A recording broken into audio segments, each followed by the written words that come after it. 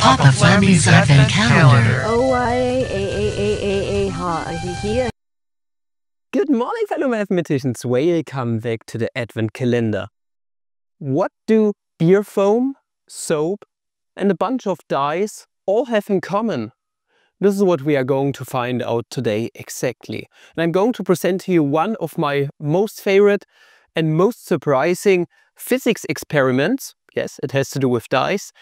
That connects right to mathematics too.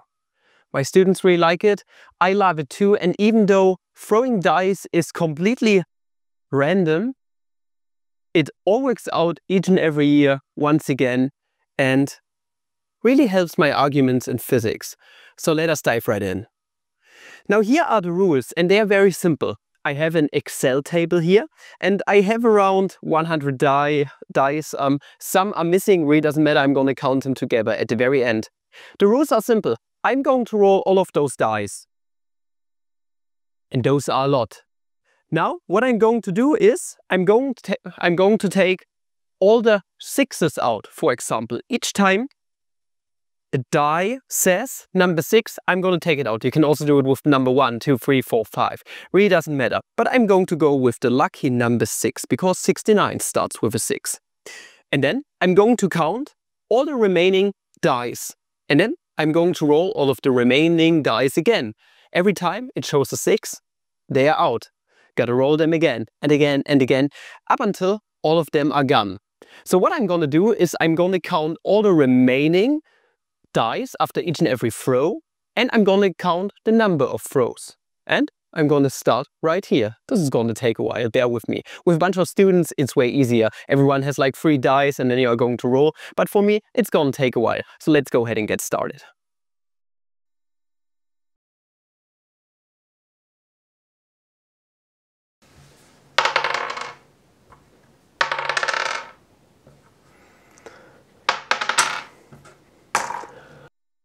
Alright, now this took quite a while, but I got it done. The last one is done. I had 90 dice in total, and now I'm going to plot the curve and I'm going to do something else. So give me one more second. I am done with all the statistics stuff, and here is where the fun truly begins. This part is fun for the students, but now here's the fun for the maths and physics teacher. If you take a look at my data, I'm going to present it here. This is how the dice behaved. Basically, what is going to happen is the number of dice gets smaller and smaller over time. Now, interestingly enough, what you're going to notice if you take a look at the curve, for example, this might seem familiar to you. This might seem familiar to you. This looks either hyperbole or exponentially. Now, what is also quite interesting, if you take a look at the data once again, is that I put another column next to it, that roughly every 4 throws, and that's not a coincidence, not at all, this happens all the time, that after kind of a set number of throws, the number of dice halves in 2. Now, isn't that quite interesting? On the one hand, our graph looks like an exponential decay in some way. It's a decreasing function exponentially. We also get some kind of asymptote right at y being equal to 0. But other than that, the number of dice also halves for each and every set iteration, in my case, after each and every 4 throws, roughly. And this is what we want to take a look at. And now we are going to go over to the blackboard and we are going to do some mathematics, shall we? Now we are going to go in completely raw. The only thing we have seen is our data, some rough estimations, and also we can make a wild and educational guess, namely that our function behaves in an exponential manner.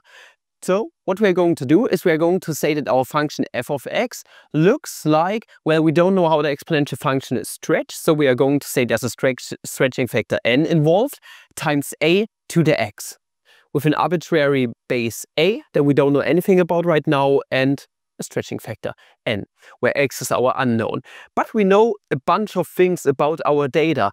Namely, what we know is the number of dice at the very start, so x of 0, is equal to 90. So y is equal to 90. That's our first set of points. And what we also know is that after each and every 4 throws, our number of dice roughly halves. So basically what is going to happen is if we have x being equal to 4 in our case, then we are going to get that the number of dice is going to be equal to 45. Now, this was just a set of data that we used for 90 dice. But let's just say that this happens all the time. We are going to go in a tiny bit more abstract because we are on a math channel here, not in class. But we can just say that we start off with a number of samples and naught. That's our starting number. And after a certain amount of time, we are going to have half of it.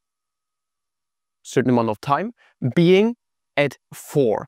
And this amount of time or number of throws we are going to call t for now, capital T for throws. After a certain number of throws, this halves in 2. Okay, and with that out of the way, our exponential function is actually uniquely determined. Let us plug everything in. So if we plug in x being equal to 0, we are going to get that f of 0 is equal to n times a to the 0. The cool thing is that this right here is 1. And this is equal to n naught. And this is not surprising at all that the starting value, the y-intercept of our exponential function, is exactly the starting value, which we started with 90 dice in our case. So we are going to get that f of x for now is the same as n naught times a to the x. Now we are going to plug in our second set of coordinates. Now we are going to get that f of t is going to be equal to n naught over 2. And this is equal to, well, we are going to get n naught, this is our new equation, times a to the t. Okay, what we are going to do now is we are going to solve for our base a. Easy enough, we are going to divide both sides by n naught, gonna cancel out. It's not equal to 0 because we start with a certain value, 90 dice in our case. Meaning we are going to end up with 1/2 is equal to a to the t, where t in our case is 4 rows of the die, and then we are going to have half of the number. So now we are going to take the t root of 1/2, giving us our base as, well, 1/2 to the 1 over t. Meaning overall, what we did is we used a bunch of data, we saw something, and now we can actually formulate ourselves an equation which our data behaves by. It's an exponential one, namely that f of x is equal to the starting value n naught times 1/2 to the 1 over t, or the t root of 1/2. Now, if you ever done physics, this might seem a tiny little bit familiar to you, and it should, because it's a really famous equation. Also, I forgot that we have to the x power right here, because we have the exponential function. Now this right here is a really famous equation, and this is in connection to what I said at the very start. What does beer foam, soap, and dice all have in common? What they work by is exactly the rules of the exponential decay for radioactive isotopes. If you have a certain number of isotopes, and this is a really unexpected part for students, let's say 30,000 plutonium isotopes, then what is going to happen is they have a certain half-life. This half-life is defined as the time it takes for the number of samples to halve in 2 for each and every iteration. This is what we did right here now. Our dice that we had at naught 90 dice were our radioactive isotopes in a model.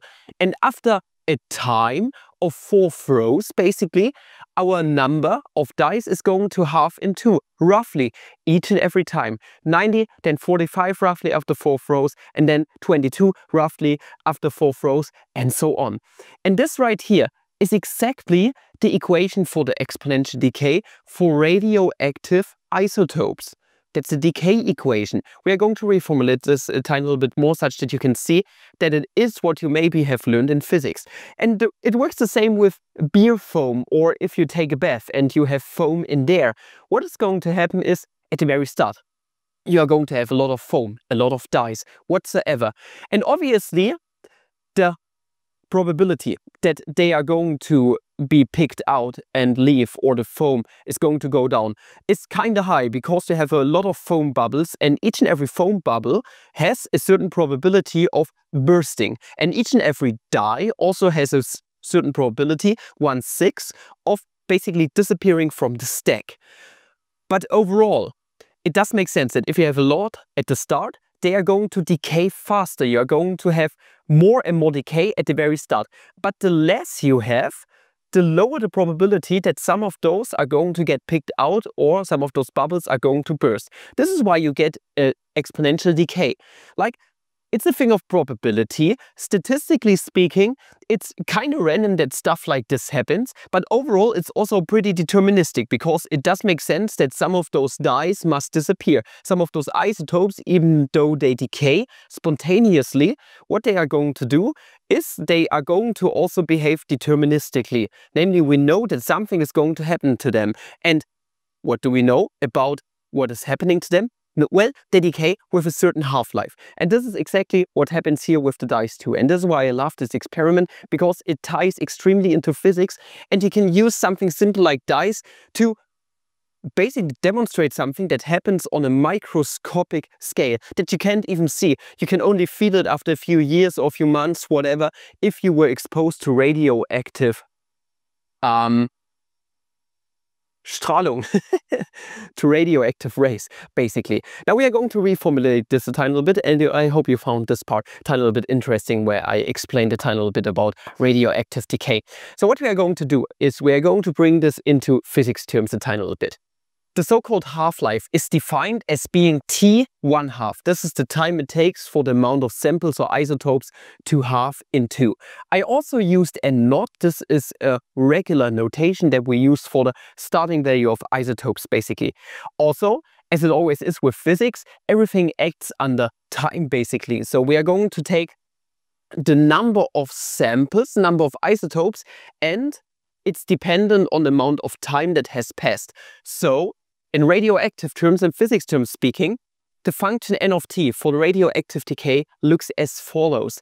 We have n of t is equal to n0, the starting value, times 1/2 to the, whoa, there is a fly or something in here. No, it's a mosquito.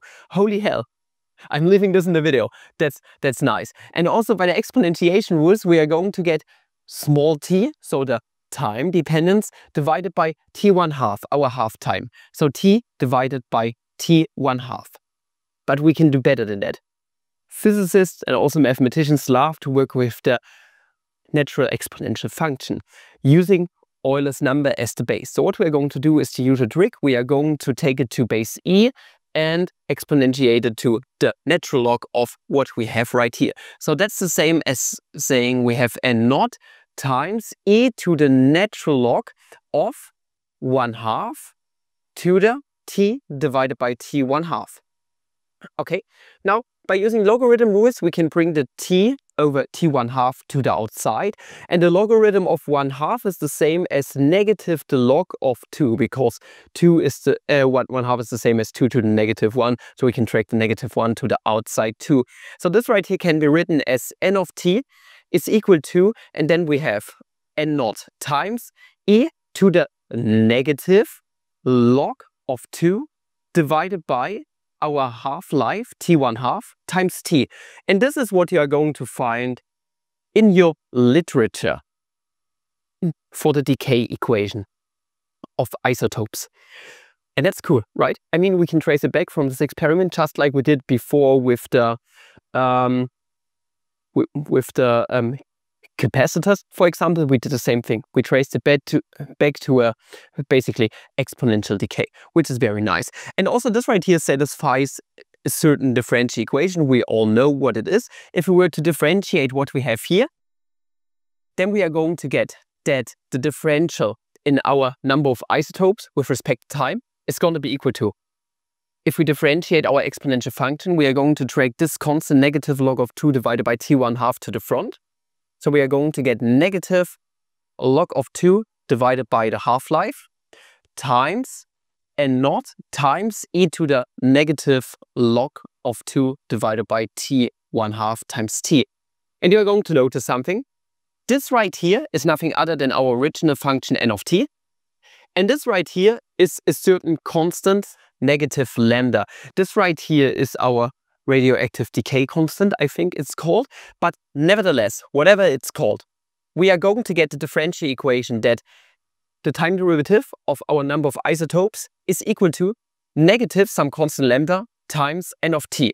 What this just means is that the change of our particles over time is equal to a scaling factor times our original number of particles, basically. This is all that it really says, and this right here is usually the differential equation that you are going to deal with when you start with university, and that's like a thing that you always do there. I had to do the beer foam experiment at university where I had to show exactly this, but with beer foam instead of dye and dyes, and well, I had to also solve this differential equation, which is easy enough. You just integrate both sides up after separating. But I hope you did enjoy what you have seen today, and if you did, I also hope you enjoyed the advent calendar up until now. And up until the next video, I wish you guys a flammable day. See ya!